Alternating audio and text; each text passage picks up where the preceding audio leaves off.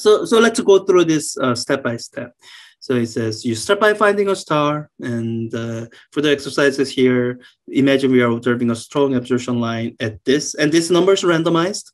Your thing might be different, determined by taking an average over the course of the year, and this is the description of Doppler shift.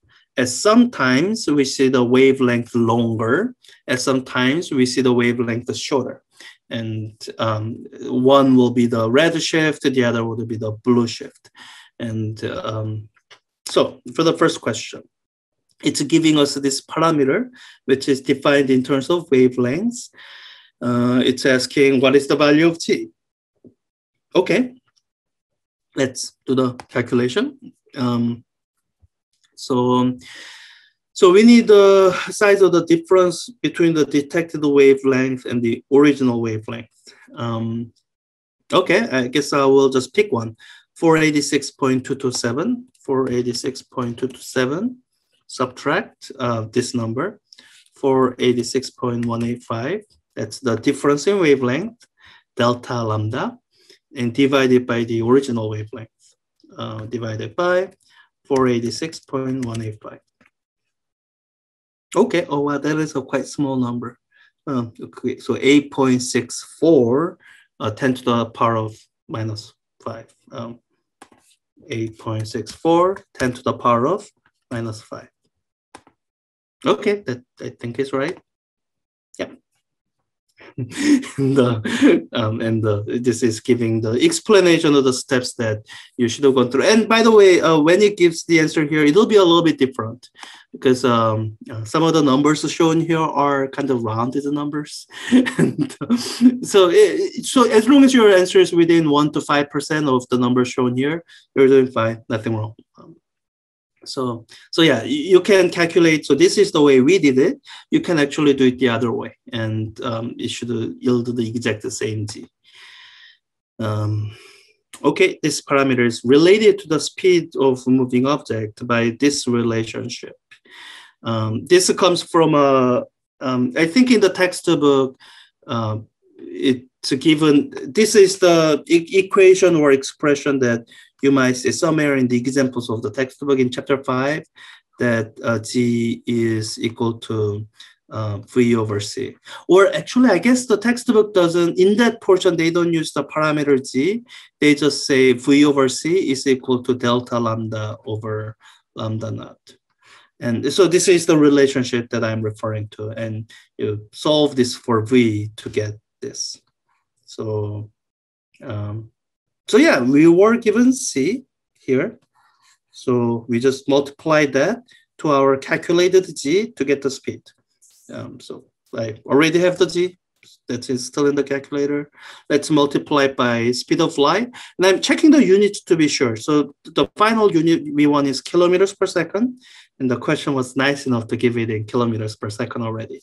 So multiply by 299,792 kilometers per second. So we get 25.9 kilometers per second. Okay, kilometers per second. Oh, I guess that's actually pretty fast.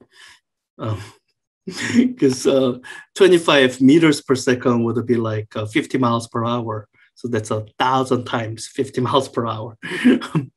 Yeah, so that is how you can calculate how fast Earth is moving in its orbit by observing the spectrum of the distant star.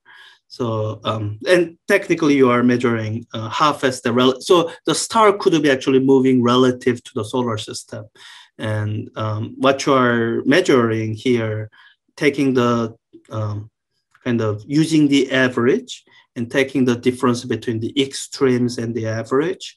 You are in that process, you kind of cancel out whatever the velocity of the star is. So yeah, let's wrap it up with a couple of follow-up questions.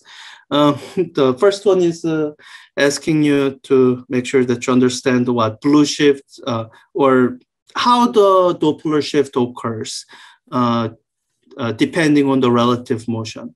So when the Earth is moving towards the star, that's when we expect a blue shift to occur. Blue shift is shift of the wavelengths towards the blue shorter end of the spectrum.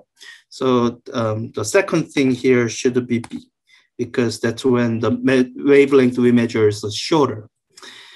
When the Earth is moving away from the star, that's when we expect red shift to occur, or shift of the wavelength to the longer end.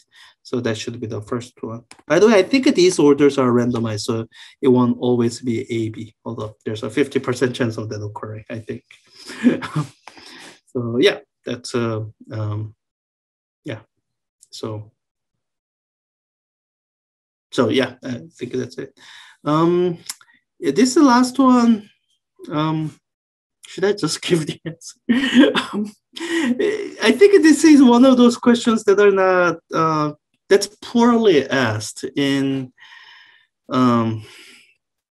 multiple choice format, because it's really about error analysis, and there's quite a bit of thought process that should be occurring. I would have loved to ask this in an essay format, but essays I have to grade manually. So, so let me just check the answers. And I guess if you have any questions, shoot me a message, and I'm happy to kind of explain. I will just tell you what I think are the potential effects that could be important or that could affect our measurement. So the first one, I'm not going to check. This is sort of our assumption that laws are universal. Like if that were true, I don't know how we would even check it. So we assume that's not true. We assume that laws we have applies elsewhere. And so far, we haven't seen anything that contradicts that assumption. So we don't worry about that. The star might be a variable star with a periodic shift in.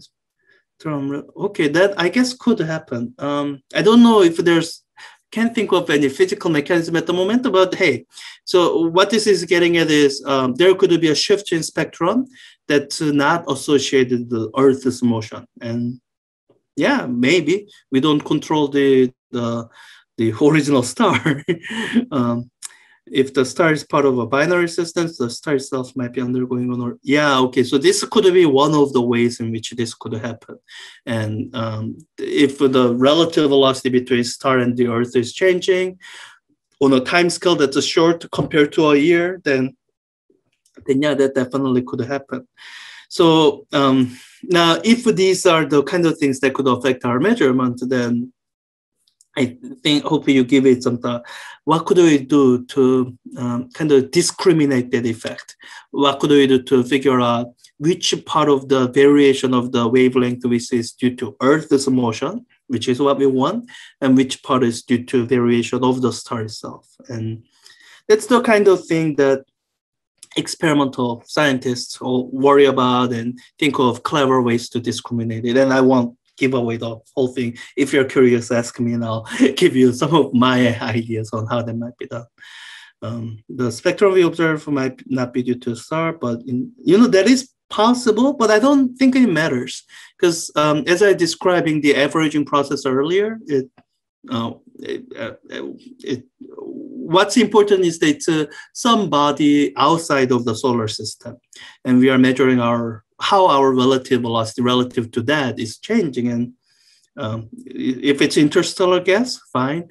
We don't care if it's interstellar gas. So this is not something I think that's in the below. So select all that need to be checked. And I think this doesn't really need to be checked, because we don't care if that's true or not. Motion of the instrument due to the spin of Earth or orbital motion of the observatory itself. Yeah, I guess to the extent that we actually want you to measure how fast the center of mass is moving relative to the star. If we have a motion of other parts of Earth is moving, then yeah, that could matter. And this kind of thing, I think I would do an estimate of size of the error, because we do know the motion of the speed of the motion of instrument or orbital speed of satellites relative to Earth. And what it will turn out to be is that the orbital motion of Earth itself is at such a high velocity that these don't matter. But it's something that you can do an estimate of, and just to make sure that the effect due to this is either small enough that you can ignore it entirely, or it might be something that you correct for. Yeah. All right, let me submit that. So yeah, I mean, I do have a bit of an unfair advantage here in that I came up with these choices, so I don't have to worry about my thought process disagreeing with the question writer's thought process. So yeah, so that's all. This is the last of the feedback because this is tutorial type. The kind of the Doppler shift that Yubosi mentioned in this module, you actually have to use this formula quite often, because speeds of the distant galaxies are gonna be comparable to speed of light. So, so this is what we call non-relativistic approximation. That'll work fine for, I don't know, up to 10% of speed of light, but above that, you really have to use the relativistically correct formula.